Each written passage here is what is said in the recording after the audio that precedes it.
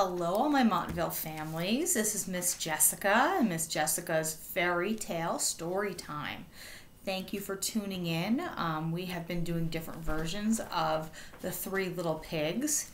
Today, we are going to be doing the Three Little Wolves and the Big Bad Pig. I know normally we think of the pigs as little cute and sweet little characters, and the wolves are those big mean creatures, but it's actually the opposite in this story. So I hope you tune in and you enjoy the story for today. So the Three Little Wolves and the Big Bad Pig.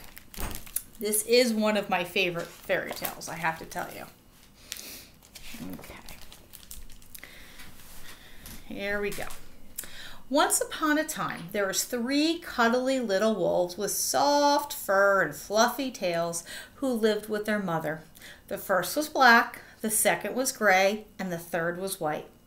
One day, the mother called the three little wolves around her and said, "My children, it is time for you to go out into the world. Go and build a house for yourselves, but beware of the big bad pig." "Oh, don't worry, Mother. We will watch out for him," said the three little wolves, and they set off. Soon, they met a kangaroo who was pushing a wheelbarrow full of red and yellow bricks. "Oh, please, will you give us some of your bricks?" said the three little wolves. "Certainly," said the kangaroo, and she gave them lots of red and yellow bricks. So the three little wolves built themselves a house of bricks. So they're all building a house together. The very next day, the big bad pig came prowling down the road and saw the house of bricks that the little wolves had built. The three little wolves were playing croquet in the garden, and when they saw the big bad pig coming, they ran inside the house and they locked the door. The pig knocked on the door and grunted, little wolves, let me come in."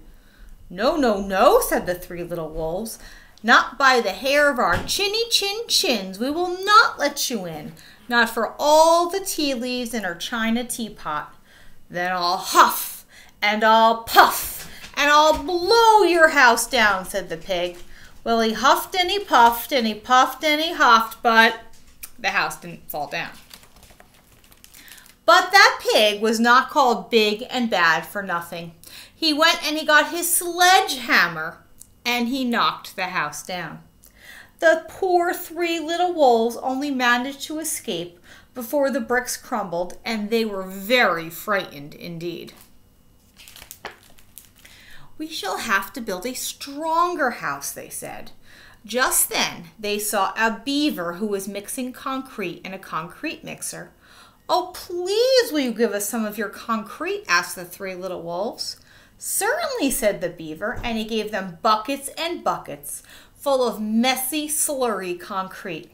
So the three little wolves built themselves a house of concrete. No sooner had they finished than the big bad pig came prowling down the road and saw the house of concrete that the three little wolves had built. They were playing battledore and shuttlecock in the garden when they saw the big bad pig coming. They ran inside their house and they shut the door. The pig rang the bell and said, "Little frightened wolves, let me come in." "No, no, no," said the three little wolves. "Not by the hair of our chinny chin chins. We will not let you in. Not for all the tea leaves in our china teapot." "Well, then I'll huff and I'll puff and I'll blow your house down," said the pig. Well, he huffed and he puffed and he puffed and he huffed, but the house didn't fall down. That pig, though, was not called big and bad for nothing.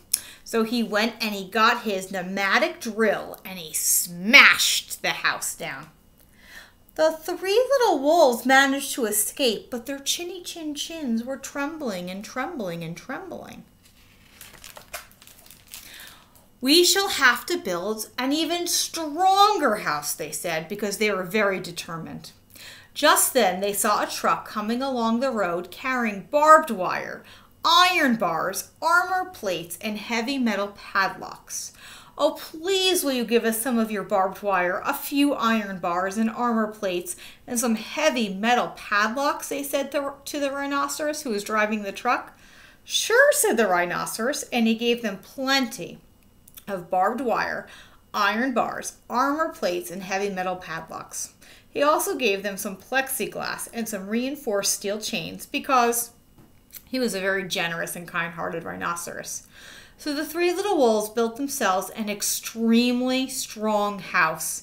It was the strongest, most secure house one could possibly imagine, and they felt absolutely safe. The next day, the big bad pig came prowling along the road as usual. The three little wolves were playing hopscotch in the garden. And when they saw the big bad pig coming, they ran inside their house, bolted the door, and locked all 37 padlocks. The pig dialed the video entrance phone and said, "Oh, little frightened wolves with the trembling chins, let me come in." "No, no, no," said the little wolves. "Not by the hair of our chinny chin chins. We will not let you in, not for all the tea leaves in our china teapot." "Then I'll huff, and I'll puff, and I'll blow your house down," said the pig.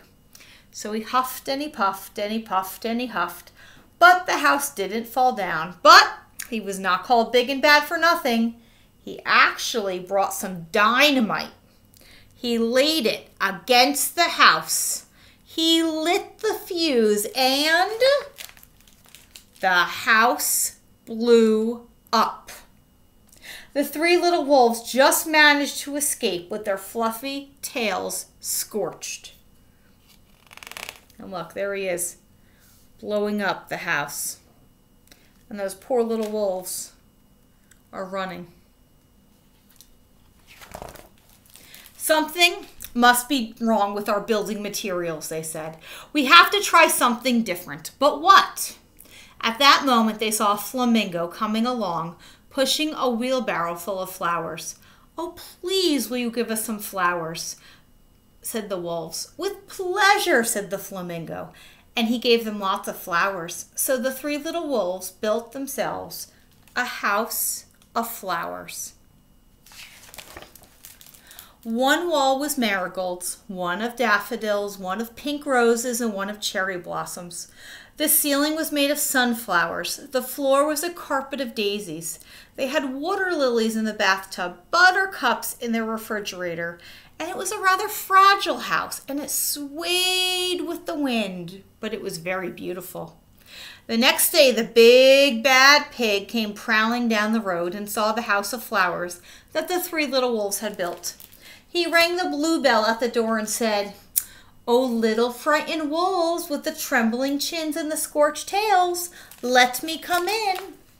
"No, no, no," said the three little wolves. "Not by the hair of our chinny chin chins. We will not let you in, not for all the tea leaves in our china teapot."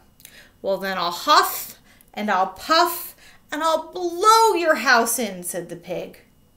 Uh-oh, this one actually might blow in. But he took a deep breath, ready to huff and puff. He smelled the soft scent of the flowers. It was fantastic. And because the scent was so lovely, the pig took another breath and another. And instead of huffing and puffing, he began to sniff. He sniffed deeper and deeper until he was quite filled with the fragrant scent. His heart grew tender, and he realized how horrible he had been. Right then, he decided to become a big, good pig.